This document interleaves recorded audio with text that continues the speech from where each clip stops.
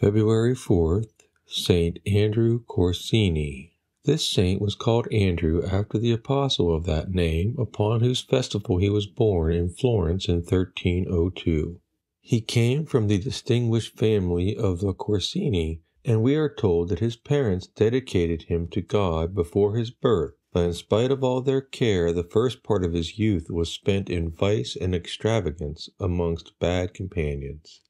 His mother never ceased praying for his conversion, and one day, in the bitterness of her grief, she said, "I see you are indeed the wolf I saw in my sleep," and explained that before he was born she dreamt she had given birth to a wolf, who ran into a church and was changed into a lamb. She added that she and his father had devoted him to the service of God under the protection of the Blessed Virgin, and that they expected of him a very different sort of life from that which he was leading. These rebukes made a very deep impression.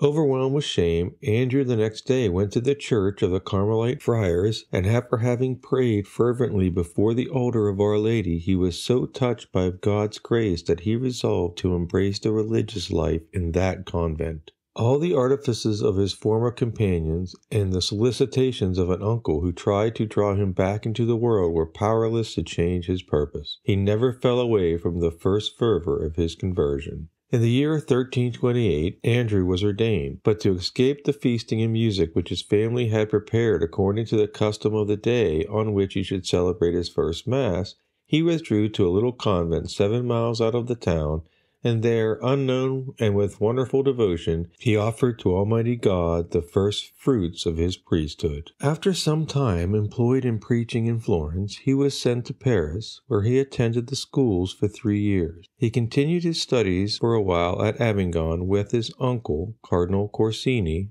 and in 1332, when he returned to Florence, he was chosen prior of his convent. God honored his virtue with the gift of prophecy, and miracles of healing were also ascribed to him. Amongst miracles in the moral order and conquest of hardened souls, the conversion of his cousin John Corsini, a confirmed gambler, was especially remarkable.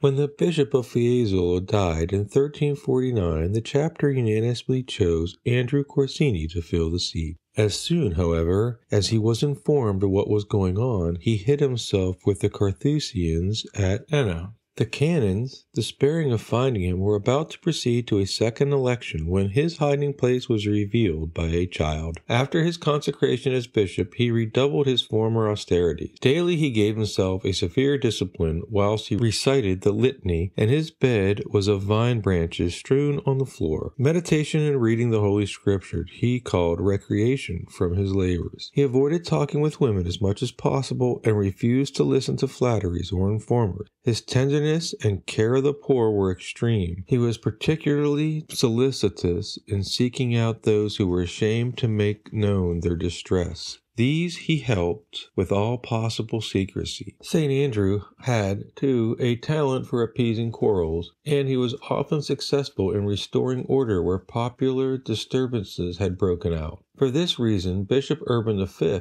sent him to Bologna, where the nobility and the people were miserably divided. He pacified them after suffering much humiliation, and they remained at peace during the rest of his life. Every Thursday he used to wash the feet of the poor, and never turned any beggar away without an alms. As he celebrated midnight Mass on Christmas Eve, 1373, St. Corsini reported that he had a vision of the Blessed Virgin Mary, who told him he would be departing this world on Epiphany. The following day he became ill, and as foretold, he died on January 6, 1373. He was buried on February 1374, and when his remains were exhumed in 1385, his remains were found to be incorrupt. St. Corsini was beatified by Pope Eugene IV on April 21, 1440. Famously, prayers for his intercession were answered with a Florentine victory over the Milanese at the Battle of Angari in June of the same year.